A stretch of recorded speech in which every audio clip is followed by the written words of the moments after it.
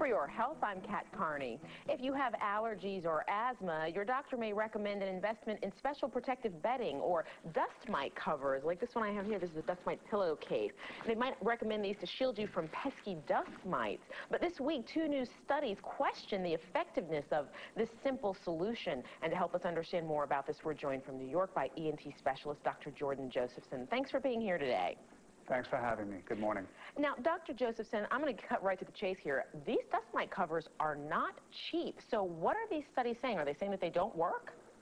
Well, it's a good question because I think in and of itself, maybe they don't work. However, I think that when you do a bunch of different things to clean up the environment in your room, and we certainly know environmental control is extremely important with allergies, we may find that they have a multiplicative effect. So I think that we need to do a little bit more studying of this exact topic before we have an answer.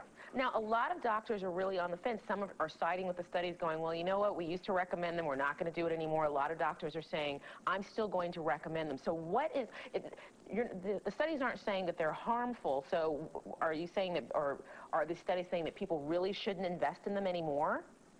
No, I think it would be the same as, you know, we know that you need to keep your environment clean, which means that you keep the filters in your air conditioners and your heaters clean.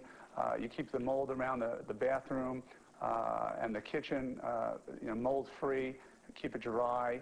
Certainly, the dust covers on the pillows and the blankets and the mattresses. I think each one of these things, in and of itself, may not make a big difference, but when you add it all up, I think it makes a big difference. I think it's extremely important, and I think patients still need to control their environment. So we're going to continue to tell patients to take care of their environment and keep it clean.